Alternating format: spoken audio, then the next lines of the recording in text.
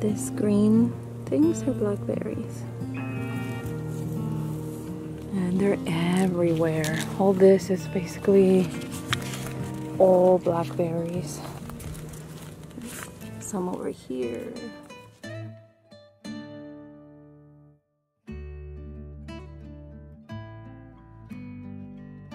Let me show you a little bit of the garden. The corn is doing pretty good. Some are smaller, some other ones are taller. Let me show you. We are starting to form this corn husks here. You see there, this right here, that right there. There's another one right there.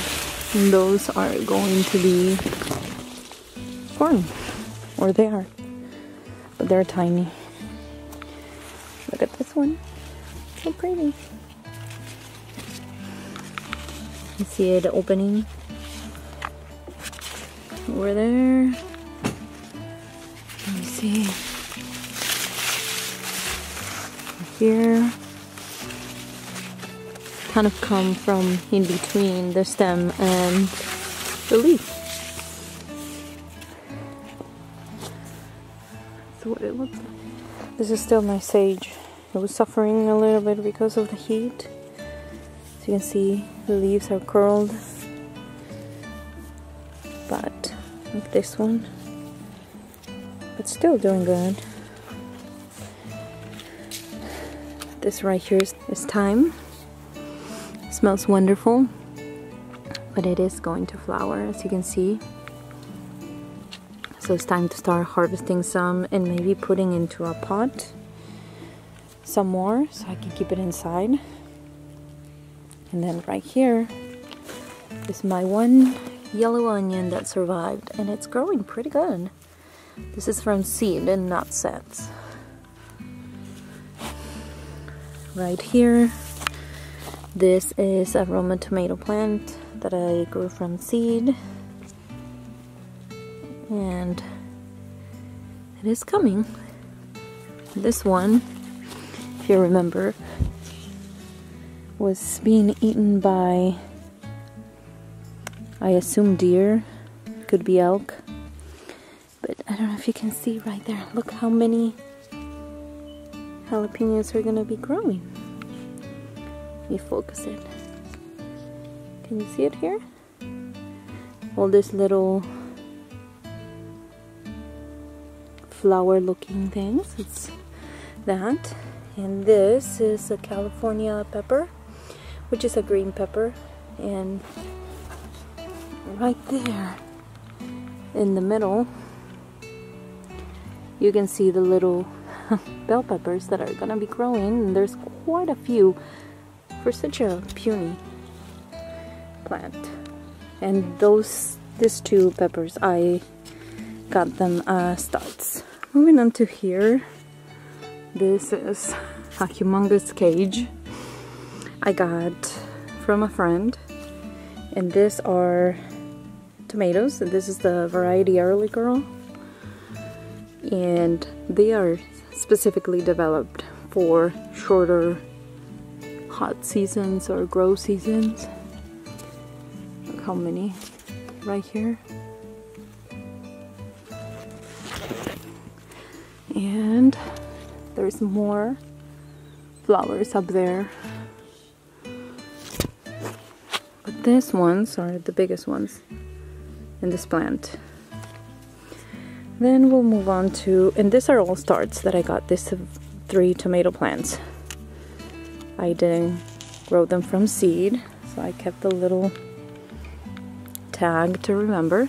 This is the, let's see, Willamette. And again, it was developed by OSU here in Oregon to kind of give a chance to grow in a shorter season. I think in the back it says that it's supposed to mature in 60 days. And then this very last one that again I got as a start is a Roma tomato plant. And as you can see, there are some Roma tomatoes here. There's some smaller ones there and some tiny ones here, and then some flowers. It's gonna take some time to mature, but last year I didn't plant any Roma tomatoes and I regretted it. So this year I hope to get as many as I can. Again, that one in the back I started from seed, and you can tell the difference. That from seed and this one that was basically started in a greenhouse in a nursery, it's way bigger. And they're all in bigger tomato cages because the deer won't eat inside the tomato cage for whatever reason. But if I remove them, they start eating them, and that's why I put the tomato cage on that tiny plant, because it seems like it deters them for whatever reason.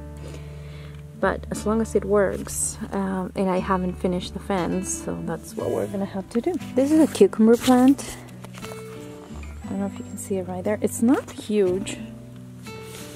I went to a friend's house yesterday and she got her start from a nursery, and it's way bigger.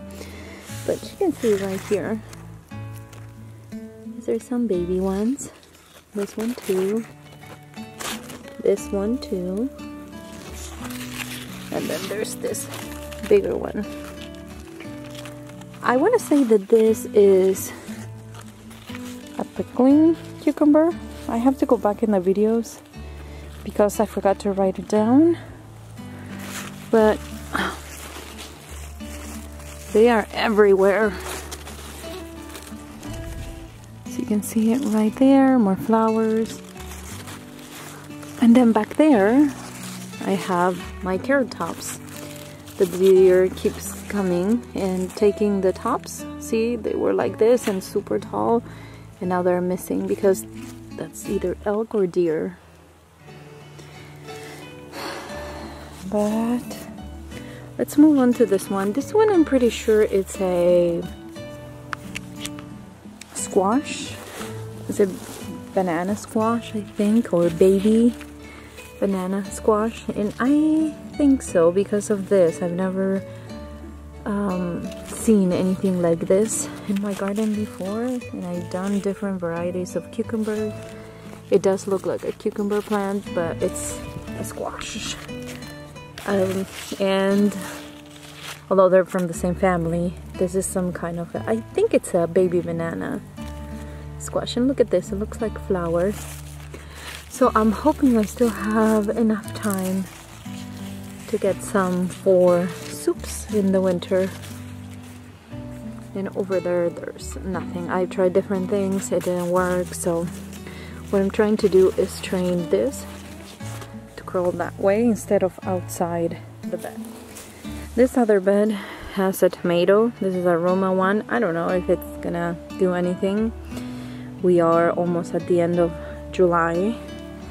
And then I have these two lettuces.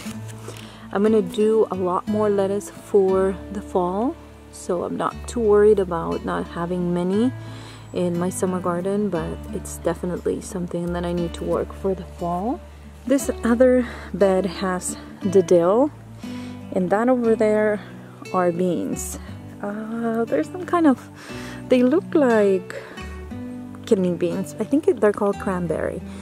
But I'm super excited for dill. Look how big it is. Remember, it was just like a tiny thing, maybe like this tip, and then all of a sudden it's growing. It's great for butterflies and bees, and you know, they're pretty much loved. And I need it for canning my cucumbers or to make pickles. So I'm happy that this one dill plant is growing. As you can see, it has a bunch of growth everywhere. Now on the other side of the bed, I have beans. Now I am very hopeful that I will be harvesting beans. As you can see right there, there is a bunch of growth. This one, it keeps being eaten by the deer. I'll probably would have to find some more cages, like tomato cages, and put them so they're not eaten by whatever's eating them at night. But this one I'm very hopeful that I will get some beans.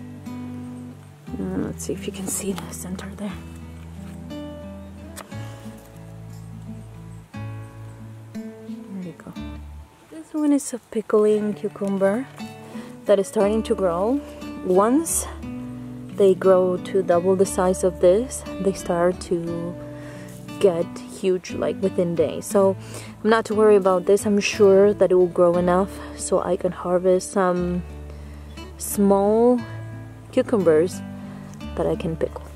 This other bed is another cucumber bed. These are my kids' favorite cucumber. They're the market more. I don't know if you can see it there. Let me put it in the sun. This is tiny. I mean, they grow way bigger than this. Let me show you this one. I don't know if you can see it. Over the leaves. And and it grows even more than this one too. There's some baby ones over there that are growing like this. There are some other ones. I'll try to separate them. They're grabbing onto each other, but there's another one right here, and there's another one right there.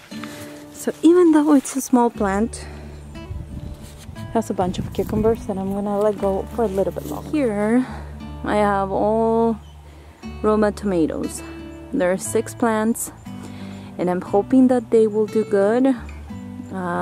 This all grew from seed, so it got a very late start, but as you can see, it has flowers.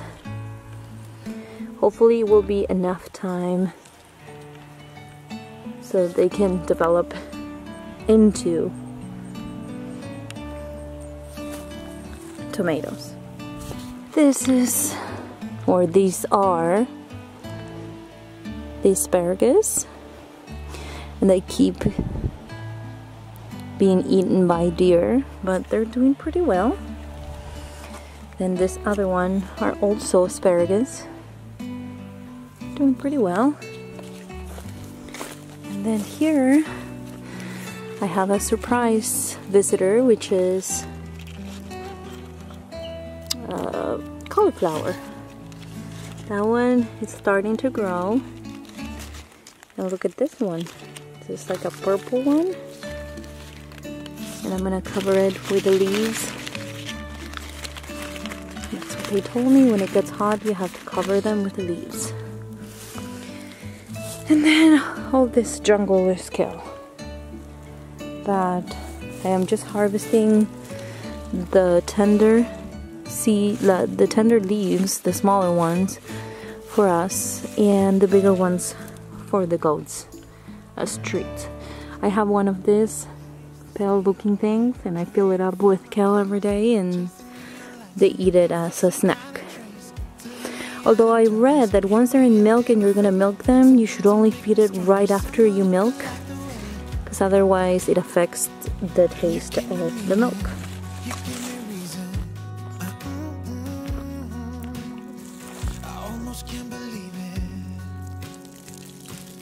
Every time we touch, I feel